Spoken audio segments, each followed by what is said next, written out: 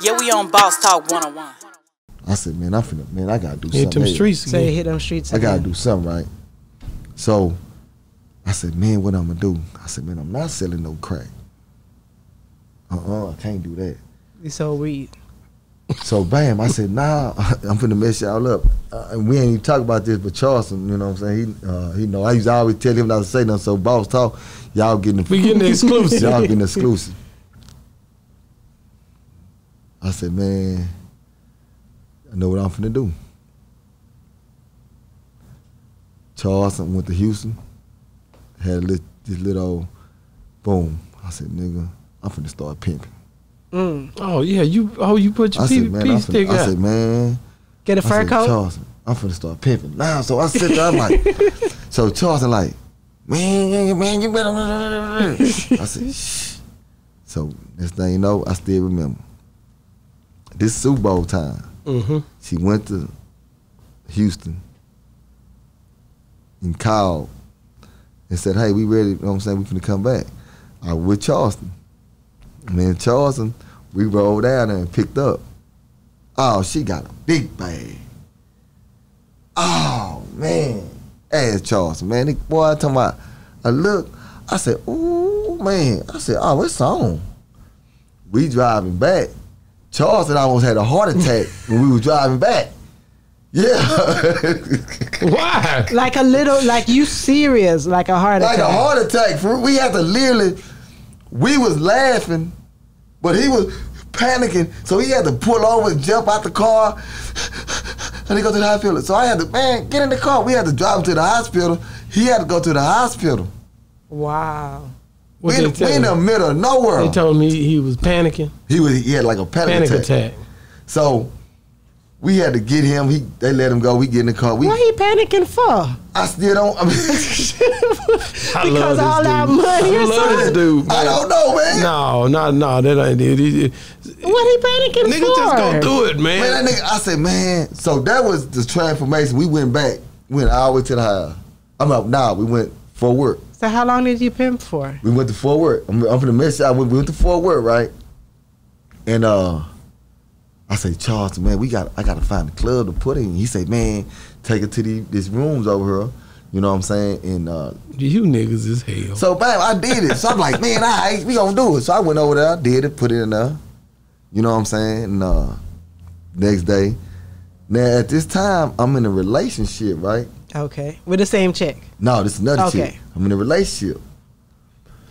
Now, with her, I'm telling her, like, man, I got a weed house in Fort Worth.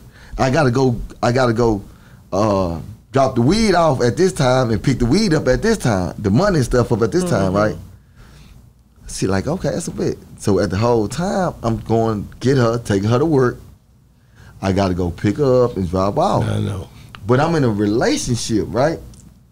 And in my mind, I still, man, I wish Charleston was here. I still remember, I'm sitting there, right? We getting some money. I'm talking about Charleston, man, I'm talking about money. So I'm like, damn. I say, Charleston, man, this shit ain't right, bro. I said, man, this shit ain't right I'm doing, bro. You know what I'm saying? And it was just him and his cousin Dante. And they say, man, you tripping. Man, you tripping, man. That's a hoe, man. She's supposed to give you that money, man. I said, man, this shit ain't right, bro. I said, man, this shit ain't right, man. I said, man, this shit ain't right, bro. I said, karma gonna come and get me, bro. I'm telling you, man. Man, nigga like, man, you tripping, bro. So, bam. I kept going with it. But every time I came home, I kind of felt guilty. But at that time, the girl I was with, she was a purse girl. So whenever she be like, start tripping, you go get her a purse. She go get her brand new purse. Oh, she get her brand new purse. Everything good. Yeah. So now we done moved to this big old house. Man, pimping good, man. Pimping. And she ain't asking you where all this money coming from to buy all this stuff? I told her I had a house. I told her I had a couple houses out there in Fort Worth. Yeah. She thought I was a trap boy. She thought I was a dope boy.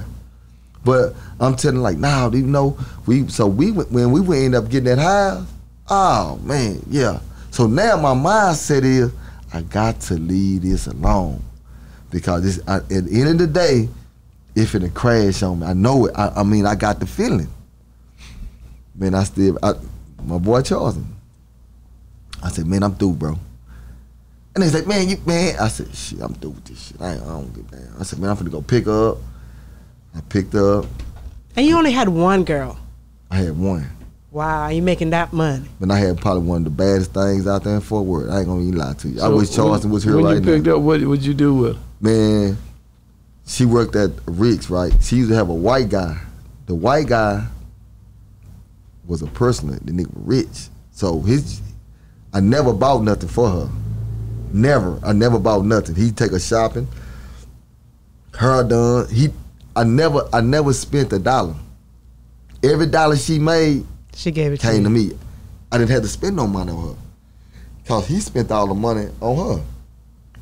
And I'm talking every single day, he never let her leave that club with no less than $500. Okay. She that bad. Oh man, I wish Charleston with her. Man, I wish my boy with her, bro. Yeah, we on Boss Talk 101.